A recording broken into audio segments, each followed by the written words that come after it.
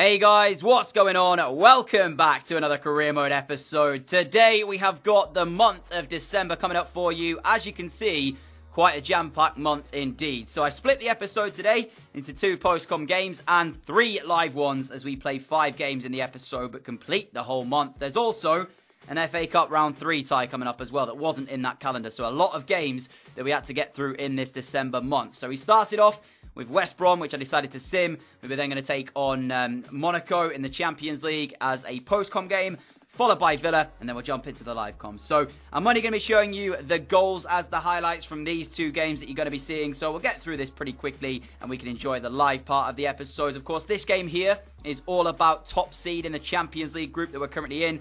Both teams already qualified. All we're playing for is the team that gets first seed and the team that gets second. At the moment, we're 2 points clear of Monaco.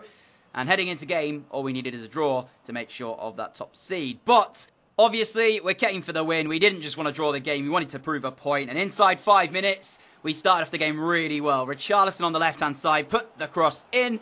And there was Kingsley Coman to head home and make it. Everton 1, Monaco 0 after only 5 minutes. So I was feeling pretty good about that start to the game. And I knew for sure there was going to be more chances in this one. After only half an hour, Coman again involved, this time though to turn provider as he laid it on a plate for Ivan Herrera to score in a rare Champions League start. Of course, hasn't been playing in the Champions League, I don't think. Premier League, definitely not. And he's been playing the Cups and such. But he was then involved for our 3rd goal in this one. Orsic striking it into the bottom corner from distance. And I actually gave you guys another look at this because it's a really nice finish from Orsic, and to be fair, the guy's growing very, very nicely as well. He's at like an 87 rated player right now. So, you know, if we were to continue the series, he would probably become the best midfielder in the world of football. But with FIFA 20 right around the corner, we don't have the time to do that. But nevertheless, from our first game of the day, we'd actually come away with a 3-0 victory against Monaco, securing that top seed and awaiting to see who we were going to get in the Champions League first knockout round. So, top seed secure, it's the best case scenario, but with Champions League football, it doesn't really matter too much because whoever you come up against, I've said this before, generally speaking, it's already going to be a tough game no matter what. So, yeah, first, second seed.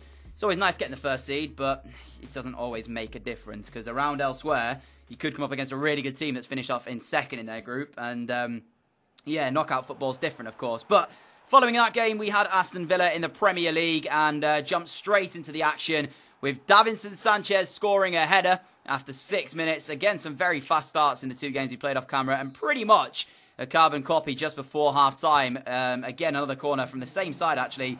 And again, it was Davinson Sanchez who met it to make it 2-0 Everton. And at half-time, we were cruising here against Villa. But it is to be expected when you are pretty much the best side in England at the moment. The second half got back and away and the highlights continued. This move here finished off into the corner by Leon Bailey. Nice move and an even better finish. I have to say, though, I do think the goalkeeper might have been able to save that. But it was a driven shot, so who knows. But we had one more goal to show you from this one as we continued on to the 62nd minute. Mason Mount here in possession. Ball down the line for Cancelo. And he then plays it back inside to Vinicius Jr. Ball through to Lo Celso. He laid it on the plate for a second one for our number 9. And another fantastic move capped off. So a 4-0 win against Villa to see out the second game off camera and the final game off camera. However, there is still some sims to show you, which we will jump into now. One against Cardiff and one against Burnley, of which we're still going to be playing both these teams as well later on in the episode, except one of them is simmed against Cardiff. So I simmed both the game against Cardiff, but we do actually play Burnley away at Turf Moor in the live portion. But this one finished off 2-1 after the 90 minutes. It was, 3-1 after 90 minutes, I should say. It was the 3 points. And then the next one against Cardiff, again, it was a similar result. It was a 5-1 victory. But in between that, some news came through. Player of the Year was announced, and it's gone to our very own Vinicius Jr. So, yeah, I'm buzzing to have one of our players as Player of the Year. I'm not sure if I've had it already in this save, but yeah, it's cool to see that, especially with the hard work we've been putting in. I mean, we have got a really ridiculous team. I genuinely think any one of our numerous players could have got it. But Vinicius Jr.'s got it. Maybe in the future, we might have seen possibly Orsic or Patrick get it. But nevertheless, we're going to end off the post-com highlights here with the game against Cardiff right here. 5-1 in the sim. Let's jump to live as we find out our Champions League first knockout round opponent. Sit back, relax, and enjoy.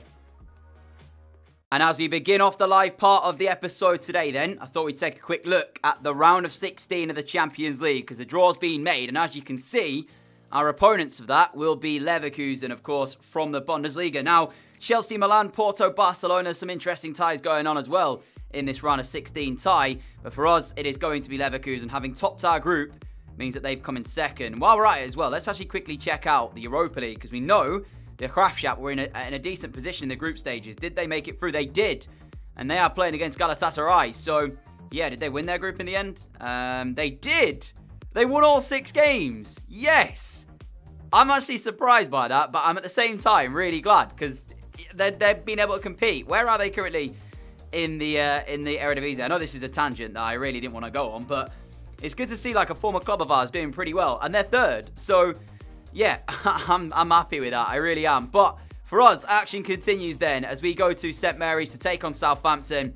This month actually didn't feature too many tough games, and it's a month in which I felt like if we didn't win pretty much all of these, we're not doing our job correctly. Southampton down in 15th. Cardiff, again, we've still got to play their 17th. And Burnley as well, who are 14th. So, yeah, if you're looking at these games, these should theoretically all be wins. But for our first live game of the day then, we're going to take on Southampton. It's a strong team. It should be one that gets the result. And I think the plan of action is to play this Burnley, simming Cardiff in that away game in the Premier League, because we've been drawn away against Bradford in the FA Cup. Now, I'd much rather drop points in the league if it means a simming an away game than rather us sim that game against Bradford and potentially maybe even get knocked out as it is away. So that's the reason we're going to do it like that. So the second game against Cardiff, having already simmed one of them, is also going to be a sim as well. And so we are off and running here as Bernat will put the first cross of the game into the box. The Southampton 11, it's a 5 at the back they're playing. It's not a bad side, but it's one we shouldn't have too many issues with. Southampton as well, to speak about this quickly, FIFA 20 out, of course, in 14 days on EA Access, I believe. Southampton are one of the teams I like the look of to potentially start my FIFA 20 journey with. I've not yet decided which team, as we're offside, I'm actually going to be doing in my first FIFA 20 career mode. So if you've got any suggestions at all that you might want to see, leave me a comment. I'll take a look at them. I'll release a poll closer to the date for us to decide on our first team. But Southampton, I like the look of maybe to start off our FIFA 20 journey. Like I said, I'm not decided yet. Tierney in towards Patrick Catrone, turning on the ball, finding Lo Celso. Lo Celso through to Vinicius Junior, surely 1-0. Simple as that, really, after 10 minutes here. Southampton, it's going to be a very long afternoon for them, it seems like, because the form that we're in at the moment, nobody touches us. They just can't defend this. I mean, it's what, 4 or 5 passes, and the space opened up. You can see they're all over the place defensively. And when you've got somebody of Vinicius Junior's quality in like that, he's largely going to hit the target and find the back of the net. No chance for the goalkeeper. Southampton inside 10 minutes. Already a goal to 0 down. Here is Mason Mount finding Kieran Tierney. It's come from a Southampton free kick into our box. And Tierney's driving forward. Tierney looking for the finish. How close is he here? That's come from Southampton putting a deep free kick into our penalty area. One header later and a pass and we're in behind pretty much. I understand Southampton have to come forward now they're a goal to 0 down and try and find maybe an equaliser, but if they leave themselves open like that, it's going to get worse for them. And Tierney, you'd expect him to do a little bit better in that position. We know he has got the capability to finish those type of chances. Just this occasion, he's put it over the bar. Right, one change at the break. Patrick coming on, off goes Mason Mount. I thought it was going to be more embarrassing on Southampton, but to be fair to them, they've actually played all right in that first half after going 1-0 down. They've settled themselves pretty quickly, and I've struggled to really break them down again, so fair play to them, because I thought we'd be going in at half-time in a convincing fashion. But no, it is only the one goal we've currently got, as the second half is back on the way. Lo Celso immediately looking to attack. Catrone's ball through. Pull back for Patrick. What a move that is. 2-0 Everton. Just some saying, I expected it to be worse for Southampton heading into half-time. We come out on the other half of it and immediately score. And the move was pretty damn good as well, let me say that for sure. He's only been on the pitch a matter of minutes. That's literally his first touch, I think, as well. And he's already got a goal. You can see his runs from midfield largely do create chances. And he just fires it into the top corner with the left foot. I mean, he could have made it a bit of an easier finish, couldn't he? Just tap it, mate, you know? If he'd have put that over, I'd have been fuming. But he doesn't. Mr. Consistent has done it again. Southampton 0, Everton 2. Alexander-Arnold, Patrick in possession. A little bit fortunate to still have it. But when he is getting on the board, he's found a brilliant pass through to Vinicius Junior. I feel so bad. Oh, man. You'd hate to see it. Oh, it's not even a clean shot from Vinicius Jr., which is why I feel pretty bad. Watch, the ball through from Patrick. I was surprised he still had it. And he just, like, he got the slightest of connections on the ball. I mean, it's not a great finish from Vinicius Jr. by any means. It's gone through the legs of McCarthy, who's got a strong touch on it, but not enough to re-divert it away from goal. It's gone in, and Southampton are now 3-0 down. And McCarthy, oh, you hate to see it. Brilliant football again by us as AWB now on the right-hand side. Lifts it in. Catrone at the near post. It's 4-0 Everton. And to be fair, all 4 of the goals have come from some pretty decent moves. Maybe the Vinicius Jr. Patrick combo didn't really have the greatest of fluidity with it. But, yeah, some of the football we've played at times here has been unmatched by Southampton. They just can't cope with it. And I'm sure they won't be the only team with this. 4-0 Everton now, and this is a scoreline I kind of semi-expected coming into the game. Being only 1-0 up at the break, I was a bit surprised, but second half performance, we've blown them away, and that will be pretty much that from St Mary's then. Southampton, hopefully they do all right to stay up this season, but in this game right here, they have been beaten. And it's to be expected, isn't it, really, as Tierney wins back possession. There is the full-time whistle. And we move on to our next game, which is going to be Cardiff. And it will be the second time we've seen them today. Because after that, we play Burnley away from home at Turf Moor. And then we go and play Bradford away as well in the FA Cup third round. So, some tricky games coming up still.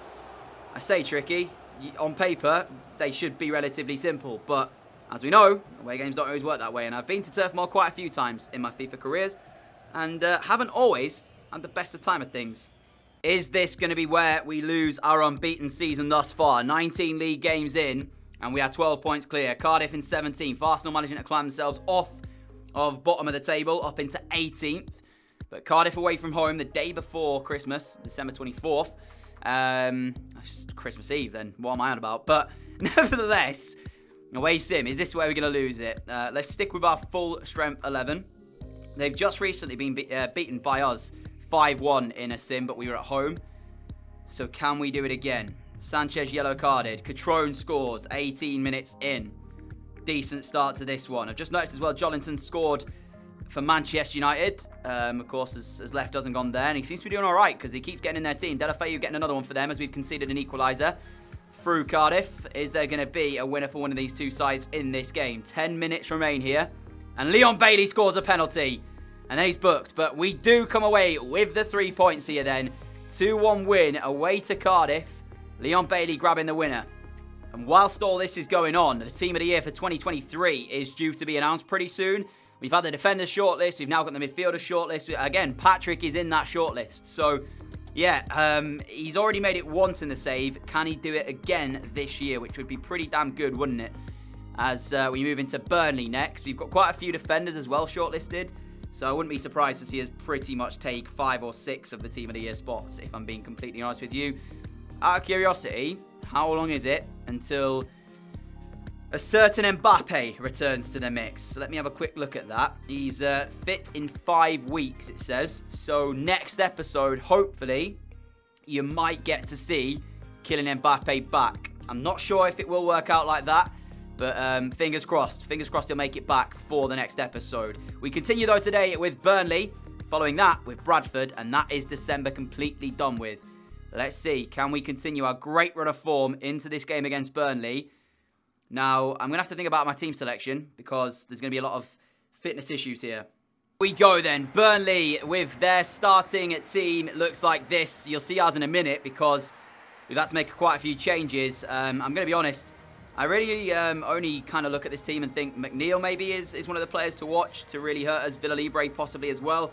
Sabitzer on the bench is a bit surprising, but I don't know obviously what they've been doing because I'm assuming they've played the same sort of games we have in terms of fixtures, congestion, so it might be resting for them as well. Of course, we've got an unbelievable squad depth now at this Everton team. Lunin starts in goal, Cancelo at right back, Lindelof, Sanchez and Tierney as a back four. Patrick in midfield alongside Alexander-Arnold and Orsic. So 2 new midfielders in there as well. Vinicius Jr. and Coman on the wings. So Coman coming in, of course, for Leon. And Richarlison up front in place of Patrick Catrone. Herrera back onto the bench. Feel like I've not given him too much game time in the Premier League this season. But can you blame me when we've got Patrick Catrone, Richarlison, and of course Mbappe to come back? He's pretty much going to be 4th choice striker, really, isn't he? As the action will get underway here from Turf Moor. And I want a fast start early on. Grab this goal, knock any sort of potential wind out of the sails of Burnley, and really quieten them down pretty much from the first whistle. Because if the home fans get behind them, we could be in for quite a tough game here. Orsic wins possession back in a really good area. Now Vinicius Jr. through to Koeman. Koeman's got the run coming in from Tierney. He sent him a little bit wide, but he still has it here. Kieran Tierney, lovely pullback. What a save. Actually, it's hit the post. Why will it not go in? It wasn't even a save, I don't think. I'm pretty sure one of the Burnley players blocked it. And then Richarlison on the return puts it against the post. It's his effort initially who's had the shot. Yeah, it's blocked by the Burnley player. It's the back foot there, you can see. And then how on earth he doesn't put this in here. Oh, Richarlison, mate. Richarlison, you got to score this. Oh, no. No, no, no, no, no. Richarlison with a big chance after only 11 minutes to put us in front. And Burnley come forward, but Lunan will come out to collect it. Can't believe that hasn't gone in. Here is Patrick towards Richarlison. Not the best first half in an Everton shirt by any means. The shot will be blocked, and he sends it through now towards Patrick again. Ball under control. Unable to find anybody in a blue shirt just yet, but Cancelo will get it and swing in the cross. Heaton doesn't get it. He came into no man's land. Didn't even challenge, and Koeman heads home. It's slightly fortunate for us, but I don't care. We should have really scored the Richarlison chance early on. And like I mentioned, he is not having the best first half in an Everton shirt that he has had. The ball in from Cancelo. You can see Heaton decides he's going to come and get it and then doesn't commit to it. And Koeman has an easy task of heading home at that point. He's got all the goal to aim at. Heaton will have to take the responsibility. I've just thought to myself as well, we're six seasons in now. How old must Tom Heaton be? Richarlison's ball looking for Vinicius Jr. He might just reach it. He does. And it's 2-0 Everton. Oh my goodness me. I'm so fortunate because this was horribly mistimed. Got to be working on these better than that. That's poor from me. But nevertheless, it's worked out. Vinicius Jr.'s quality carries us through. He's having quite a good episode so far. And Burnley, it's gone from bad to worse here as they're 2 down. Cancelo on the right-hand side in too much space. If you're a Burnley fan, you don't want to be seeing this. A little bit of trickery as he pulls it back. Edge of the area, Patrick's there! And it's a brilliant effort as well. As he makes it number 3 with an unbelievable shot. What on earth was that? What a move it was. Look at this by Cancelo, by the way. A little bit of trickery. They gave him far too much time there, Burnley. Thought about putting the cross in. I went for the low one instead. I actually didn't mean to cut it back towards Patrick. I meant that to just go into the box. But then the shot from Patrick is brilliant as it finds its way in. And it's 3-11 and game, set and match if it wasn't already done now. 3 points again in the bag, and that will do us for Premier League action today. Because, of course, our final game is that against Bradford.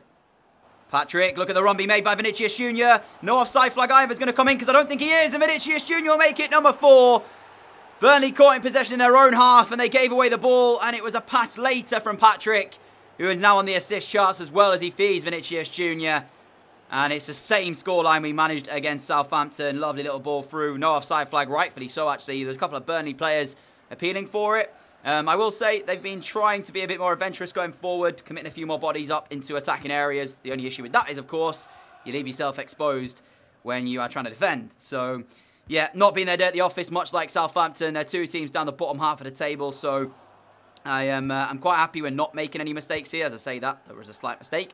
And it's been professional in both performances, really. Made sure we've attacked well and we've defended pretty well, too. As Koeman's looking to make it number 5 here. There's still about 30 seconds or so remaining on the clock. Koeman goes down in the box. Penalty kick given. And it will be an opportunity to make this 5. And I think Vinicius Jr. will take it because he's on a hat-trick. So I can't really say no to that. Usually it'd be Orsic, of course. He is our penalty kick taker. But because he's on a hat-trick, Vinicius Jr. will take the penalty for number 3. And he's going to score the penalty for number 3. It's 5-0 Everton. Match ball going home with Vinicius Jr. There we have it then. Full time from Turf Moor. No mistakes in the end. Like I mentioned in previous career modes and whatnot, I have sometimes struggled when I've come here. Burnley are not an easy side to score against. They're you know, a lot of the plaudits given to them for their defending. Today, though, it was not really on show. So you have to admit, it all started with that goal there. Going in, Kingsley Coman's header, of course. Heaton coming into no man's land. Vinicius Jr. hat-trick in the end. Good day at the office. I just went to check as well to see how old Tom Heaton actually is now in our save.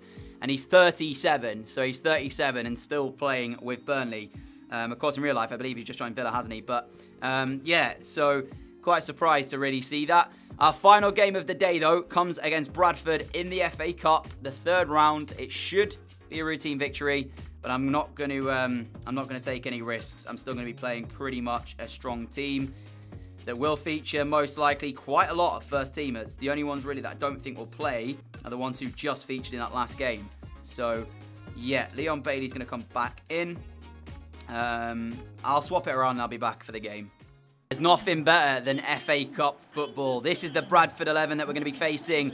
Our team is very strong as well. The only real surprising additions maybe, Pizzala, Smith in at midfield. He has played for us before, but I didn't expect him to feature at all this season. Herrera's also going to be starting out on the left wing instead of up front. Patrick Catrone will take the spot as the striker, but Herrera has played on the wing as well, so it won't be anything new to him. Pretty sure he played on the wing for us at Graafschap a couple of times.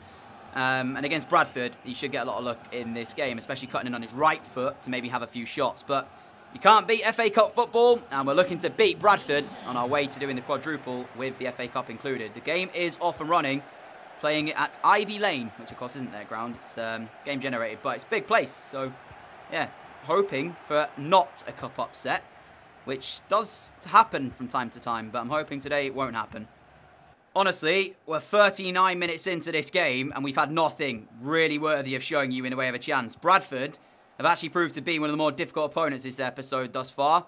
Mason Mount going to find Smith. Can we finally get a chance now? Catrone looking for Lo Celso. Herrera going to continue. Lovely football. Is this a chance we're waiting for? Herrera's ball in.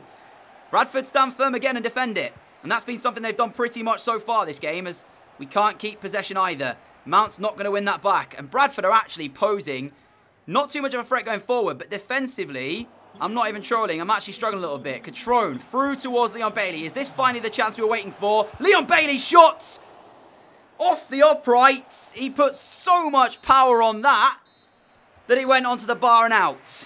Half-time whistle. Bradford 0, Everton 0. And the only thing to show you from that first half of football was that. We've had a couple of half chances, but nothing major. To say I'm frustrated would be an understatement. Bradford so far, their game plan's working. I do not want a replay.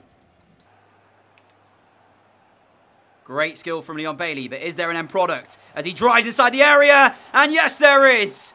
That's the moment we were waiting for. It's finally come, and it's come from a player who has been brilliant this season. Not so brilliant today, though. He had one that hit the bar, and he's just had this one that's gone in the top corner. And finally, Bradford, we've managed to find the goal against them.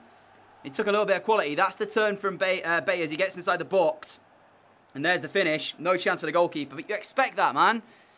You kind of, I don't know. I don't know what it is. Like, maybe, I don't think we disrespected him by any means. You can see that by the team selection that I've put out there. But we've certainly not hit 5th gear today at all.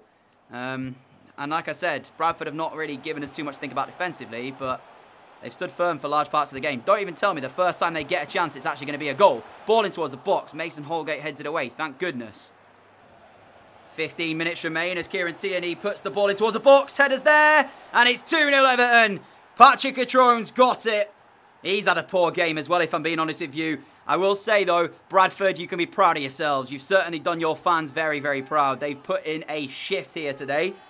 And it's a scoreline, which on paper isn't even embarrassing for them. We've been not very good, but yeah, they can be proud of their players, the home fans, because they've put in a shift. They've tried to make sure it was a tough game for us, and to be fair, out of the 3 games we played in the live part of today's episode, this probably was the most tough out of the 3 in terms of actually trying to score. So I have nothing but praise for them. They've been brilliant here today. 14 minutes to go until we're through to an FA Cup 4th round, and we're going to have to play better than we have done here. Catrone's ball through to Vinicius Jr. for number 3. And just like that, it gets even worse. Now you're going to have to be careful, Bradford. I've just been heaped praise on you for holding out for so long. And now it's looking like this could be worse. 3-0 now, Vinicius Jr. I mean, when you're playing against Leon Bailey, Patrick Catrone, and Vinicius Jr., who could well be one of the best attacking trios in the world, and they're not even our best attacking trio. It is pretty difficult to defend, but after I've heaped praise on them, I don't want this to get embarrassing for them. Right? They've done really well. They don't deserve a 3-0 or even a 4-0 scoreline. So, yeah, it's weird to see this. I mean, Catrone could actually get in again. Vinicius Jr. going to be found. Putting it back on the right foot. Shot comes in. Great save. Goalkeeper. Bay there. 4-0 Everton. Exactly what I'm just talking about, guys. The minute to play here. 3 goals in 9 minutes is the reason we're now 4-0 up. As Sean Scannell, I believe that is. With Bradford's first shot of the game, that was. So fair play. There's still been, oh, actually a second here because there might be another chance. Ball up towards the attackers. Zala cuts it out, and that's not a great pass. That kind of shows you how bad we've been as well. There's the shots! Thought that was going to be it. I genuinely thought Bradford were going to get a consolation, which they really do deserve in the game, to be fair, with how they've done. But 4-0 victors in the end. We're through to the 4th round. We avoid a cup upset, and hopefully we'll be a bit better going forward. Saying that, as we've just won 4-0, but you guys understand where I'm coming from with how long it took us to really begin to find the fluidity in our play, and you compare who we actually had out there as well. Yeah, I was hoping for maybe a bit more from them, but nevertheless, no upset. We're into the next round, and to begin next episode, we've got the semi-finals of the Carabao Cup, so fantastic. Friends, that is going to be the end for today's episode. A massive thank you for watching. If you have enjoyed it, a like would be greatly appreciated. A massive thank you as well for all the support that you guys show me. It's incredible to see. If you aren't around here, like what you see, hit that subscribe button down below. We try to upload every single day. There definitely will be daily uploads coming out when FIFA 20 comes out. Don't you worry about that. Of course, only 14 days away now from EA Access, which is going to be unbelievable. Can't wait to start playing the game. Like I mentioned earlier, do leave me a comment for any teams you might want to see me start with.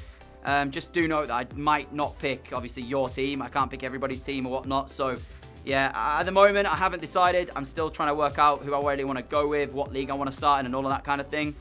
But, yeah, do keep the comments coming. A massive thank you, like I said, for the support, as always. Until next time, have a fantastic evening. Have a fantastic day, wherever it is you guys are. I wonder if the FA Cup draw has been made, so we can take a look at that before we go. No, not yet, so I'll have to wait until the next episode. But until then, I'll see you all soon. Adios!